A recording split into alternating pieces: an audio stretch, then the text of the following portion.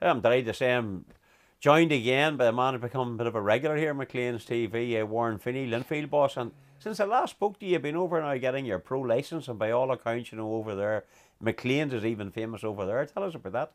Yeah, I'm over obviously, doing my pro licence because I need it, for managing Linfield in Europe. But part of the course is a media course, and one of the tasks was to do an interview, send it to Bryn Law, the famous Sky Sports presenter. And Bryn goes away, looks at it, see where you went wrong, where you went right. You have a one-to-one with him, and it was interesting because the one I took was after a Ballina-Mallard game where I was a bit aggressive towards us playing 2 games in 2 days. But the one he picked was the one off McLean's. He'd done a bit of research himself, and he thought it was relaxed. It was, sitting having a coffee with you as if it was a friend chatting. And it was good to compare the both. So, it's good that McLean's have made Sky Sports.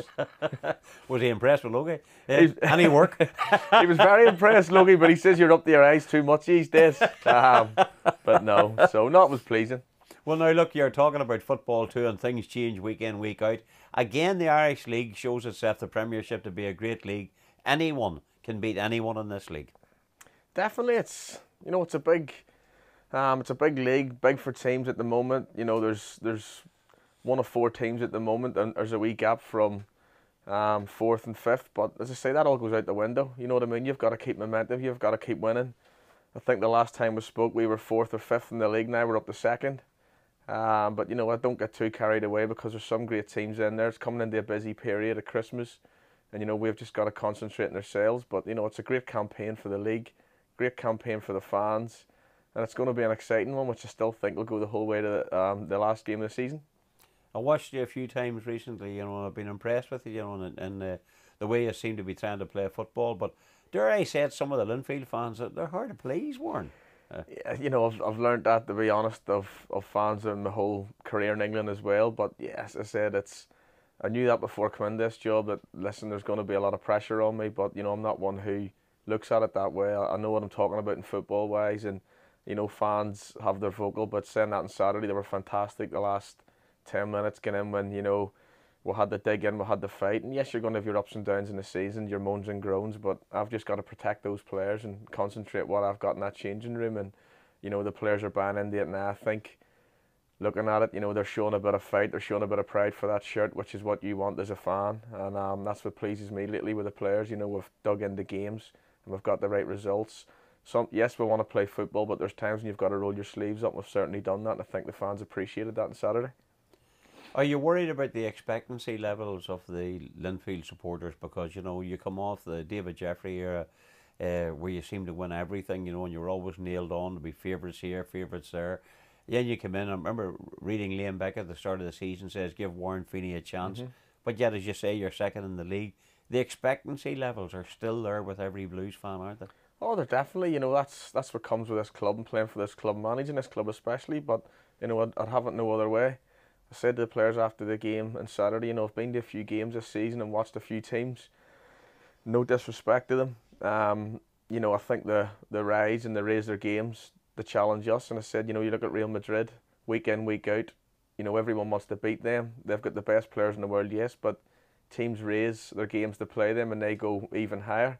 And I think that's what we've got to expect with Linfield, because the pressure that comes with this job and playing for that shirt is, it's something that the players have got to take on whenever they play for this club, and they're certainly doing that at the moment. And yes, we're sitting in a good position, but I won't get carried away because I know how quick football can change.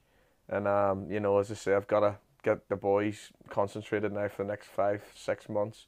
And we're going very confidently along. And I think, we'll be thereabouts at the end of the season. I want to ask you a question. There's been a wee bit of speculation, certainly over in the English Premiership. Some of the foreign managers, including, Van Gaal with United and a few others, are saying that they can't believe the busy schedule that they have in England over the winter period, over the Christmas holiday period. It's very, very difficult for yourselves as amateur sportsmen too. It's a serious schedule. Should there be a break? It's a tough one because when I was professionally in England, I loved the Christmas period. But, I looked a while ago, the last time I was here, saying about the 2 games in 2 days for part-time players, and to go and ask them for I think it's the 26th, the 28th, the 1st and the 3rd. you know, it's incredible really for part-time players, and you know, it's not something that I've really had in my career, winter break, but it would probably be interesting to sit down and discuss it, and see what points there is from it. But you know, there's a lot of games you're asking for part-time players to play for that Christmas period, and that's why I think you need big squads. And unfortunately, at the moment, we have a couple of injuries. I'm hoping to have a few fit, but you know, it is a big ask for players, I think, over that Christmas period. You talk about part time, you know, and the discipline for the team. Part time, okay, playing the game, but they have to be professional in their outlook and in their approach, because they can't go out and party and enjoy themselves over Christmas the way everybody else can. No, not at all. It's interesting because I think this will be only my second out of 18 years I won't be in Christmas Day. I was in all Christmas days, used to even sometimes in hotels at Christmas night. You know, would meet up, have our dinner with our families, go into training at 4 o'clock and then straight off to the hotel preparing for the game on Boxing Day. And yes, you've got to be very disciplined.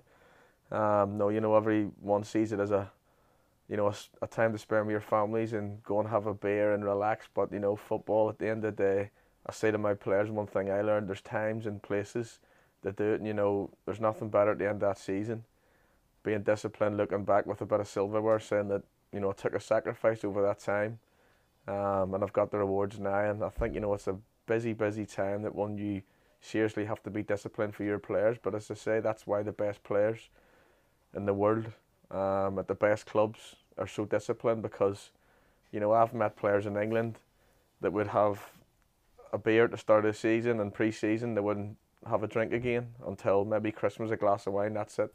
And that's discipline. But you know, that's why they're at the top. And we try to do things right at Linfield with recoveries, analysis. I want to make them as professional as I can. I said that from day one. And to be fair, there's a very good group there who have no worries over this Christmas period, especially, that they'll be very disciplined with what's going into their bodies. You talk about only the second time in 18 years that you'll not be working on Christmas Day, but you'll be working on Boxing Day. And I know I'm not trying to be disrespectful to all the other clubs in the league, but for someone who was involved here in sport for a long time, it was the big clash, you know, the big two, Boxing Day. You have to look forward to that one now. I tell you what, you see all these. Whatever you achieve before that will count for nothing if Eddie Patterson, the boys, beat you 3-0. Oh, definitely, especially being an East Belfast man myself. I found that over there. But I wouldn't have it no other way. You know, it's a great game. I remember going as a kid, and one always stuck out in my mind was the time it snowed. And I think the orange ball got lost or burst, and they're only a white ball. And they had to play in the snow with a white football. I said, you know what adds extra to Boxing Day game? And to be honest, I couldn't see the ball in the stand. Never mind the players on the pitch. But, you know, as I say, it's a great time for the fans. I've no doubt whatsoever it'll be a sellout at Windsor. The big two, yes, no disrespect to anyone else, but it is the big two. And as I say, it's one that, you know, we'll be getting in very confident. Like we do to every game, but you know, we've 2 games before that to worry about, and I'm sure Eddie will be the same. Now, you're here basically almost halfway through the season. Your reflections on the Irish League, the quality of the Irish League, is it better than what you thought it would be? Is it worse, or is it just what you thought it would be? And your overall opinion of the Danske Bank Premiership? I knew it would be tough. As I said, you know, I'm a big follower of it. And you know, any of the games that were on the TV, I used to try and watch, and you know, the games on the news, I like to get highlights, and you know, done my research on it 100%. Even before I got the job, I'd, you know, had a few DVDs coming over of Linfield, and I know what the league's about. It's, you know, it's physical, and teams do try and play some of them, and some of them strong. But no, you know, knowing in football, you've just got to believe in what you want with your players. And yes, it's been tough. You know, probably in a transitional period with us. And I've seen some players come back from England, but they're starting to find their feet now, which I think is a very important time.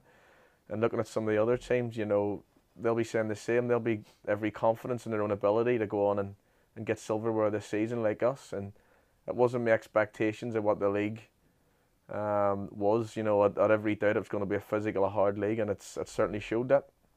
Can you win the league? You're halfway through it. You have a better idea now. You've seen the teams, you've seen the quality, you've seen the opposition.